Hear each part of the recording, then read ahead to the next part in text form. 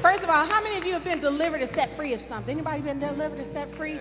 How many of you have had your life spared and you know it was nothing but the grace of God? Just look around the room. It was the grace of God that spared our lives. How can we keep silent about the good news? There's so many people, especially during this holiday season, we hear of so many people who are losing their lives or losing loved ones, but you're still here by the grace of God. So because you're still here, let's not miss this opportunity to share with someone before they leave this place that there is good news. Because for those who don't have the gospel, unfortunately, we have some very terrible news to share with you, that you will live a life of eternity in damnation. We don't hear a lot about it. People don't talk about it like they used to, but it's the truth. Thank God for his grace and his mercy. Amen. That he spared our lives and he gave us another chance. Just immediately, I just think about one day when I was in college days. You know, that's when, you don't think straight all the time. I'm driving down the street and my mom didn't know anything about it. I shared with her some years later. But I'm riding and a friend is driving, and you know how people want to go around traffic. We're leaving Tulare and they go around traffic. We're going head on into traffic, into another car. And it was by the grace of God that the other person swerved off the road and started spinning him around in the dirt, that I'm here today. And I remember when I saw the car coming toward me, all I could do, I couldn't say anything. I lifted both hands up. I was pressing on the ceiling, but I didn't know I was giving God the praise. All I could say was Jesus, Jesus. And I just thank God for sparing my life. You know, so many times God is so good to us. And we take him for granted and we say, oh, God, we're so grateful at that time. But then as time goes on, we become desensitized and we just kind of forget about it. And, well, that was back then. But no, God spared my life. He spared, I saw the hands all over the building. He spared our lives. He's a good God. He's a faithful God. He's a righteous God. He's a holy God. He's a good God.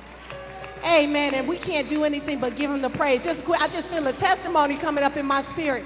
Before I was born, I just want to share with you quickly just how good he's been to me, because there's some things that Pastor's going to share that I'm doing, that I'm seeding in this ministry. And some people say, that don't make sense. Why would you do something like that? You crazy. Before my mother knew that I was in her womb, they actually told her that I was a tumor. As a matter of fact, the doctor set up the appointment and he said, okay, we have the surgery prepared. And she was prepared to go into surgery to remove this tumor that was actually me. And before she got to the doctor, you'll never guess what happened. The doctor died. Her sister-in-law told her to get a second opinion. She went to a doctor. He said, what do you want, a girl or a boy? That's the beginning of my testimony. The enemy did not want us to be here because he knew that even not just today, but not just the souls that have been saved, the lives have been changed, but there's so much more to come.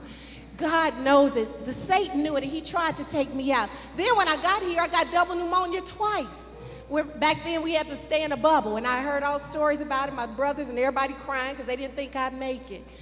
Over and over. Then I had not that long ago had brain surgery. They told me if I had not went halfway through the surgery, they told my husband, if your wife had not come in at this time, she was in the beginning stages of paralysis because we already saw her brain tonsils stop pulsating. But by the grace of God, I could lift my hands, I could praise, I could run around this building and say, God, I give you the glory. I worship you today. Hallelujah, you are a good God. And I will give you all the praise all the days of my life. I surrender my life to you, oh God. And everything that's mine, God, belongs to you. Hallelujah. Hallelujah. Hallelujah. Hallelujah. Get out of selfishness. Father God, we repent today, Father God, of forgetting what you've done for me. Father God, even just a little bit of testimony, there's testimonies out there in these seats that you said, if you pass me the mic, you would not believe what God delivered me from. You would not believe what I've come through. I shouldn't be here today, but hallelujah. By the grace of God, I'm still standing. Hallelujah. We repent. Oh, Father God, forgive us. Forgive us, Lord, if we've ever lost sight of the goodness of how wonderful, how merciful, how glorious, How awesome. How awesome of a God you are, God, and we give you all the praise. We will not hold back, Father God, and we will share the gospel with every living creature. Father God, we will not walk past another person who is in need and not have compassion. Not have compassion. Jesus had compassion. You know the difference between compassion and concern? Jesus had compassion. Compassion meant he acted on it. There was something that he had to do about it. He didn't just see someone hungry and say, oh, that's messed up. Oh, wow, that's too bad. But he said, I got to do something about it. I got to do something about it. Let's get a do in our spirit. Amen. Amen. Father God, we love you on today. Oh, hallelujah.